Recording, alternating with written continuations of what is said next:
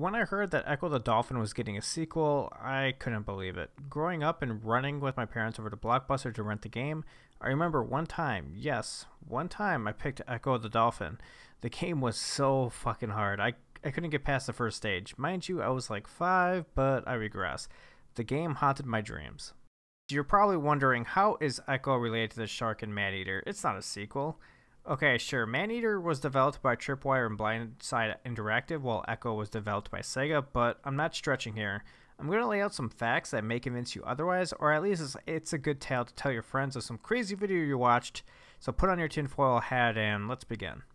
Echo opens up with him being challenged by a podmate on how high they can jump. While Echo makes his jump, a giant waterspout forms and sucks up all marine life in the bay, except Echo, of course, leaving him alone in the bay. On this journey, he stumbles across some other sea life and finds out about the existence of Atlantis, where he discovered an ancient library filled with glyphs and crystals filled with information.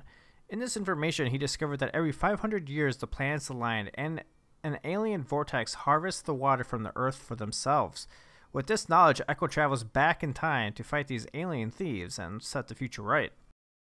This is my first point here. In Maneater, your shark can evolve drastically to something we have never seen before, with the powers not from this world. My theory is, during the fight with the aliens, he was genetically altered from the time-traveling and alien shockwaves, altering his DNA.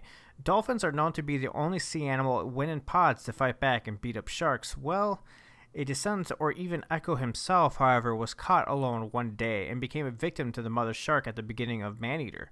Shortly after, Mother Shark becomes pregnant with the shark you take control of in the game. This is a story of the ocean fighting back. The efforts of Echo was mitigated by nature, and the balance needed to be course corrected with man-hungry shark, because let's be real here, humans are destroying the oceans as we speak, so it was time in a new way for the ocean to fight back. With this first thread I lay out here, you're starting to see the dots I'm connecting, but wait, there's still more. Did you ever wonder when you were playing Maneater why you didn't come across any dolphins? You come across alligators, catfish, whales, and abundance of sea life, but no dolphins. Kinda odd, right? Let's go back to thread 1. Dolphins were the initial catalyst of the story. They placed this whole thing in motion by defeating the aliens, then making the ultimate sacrifice in turn to have sharks, or a shark, fight back against mankind. The inclusion of dolphins would fight against the narrative if we were murdering the first protectors of the ocean, right? This paints the picture that the ocean life aspires and are grateful for the dolphins, especially due to Echo.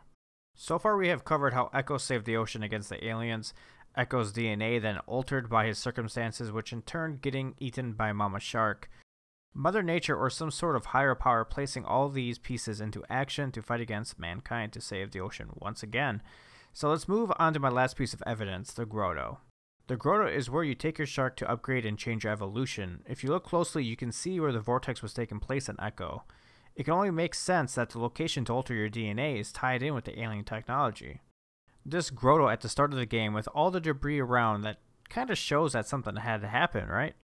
We also have what looks like a closed hall, the vortex location possibly. Maneater isn't new to having Easter eggs. For instance, the pineapple from SpongeBob is located in the game as well. Now, I understand I'm probably stretching and this is no way actual reality, but it was kind of a fun little experiment.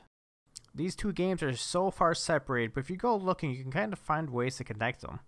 I hope you guys did enjoy this video. If so, hit that like. If you're new here, to make sure to subscribe and hit that bell. Until next time, keep the oceans clean.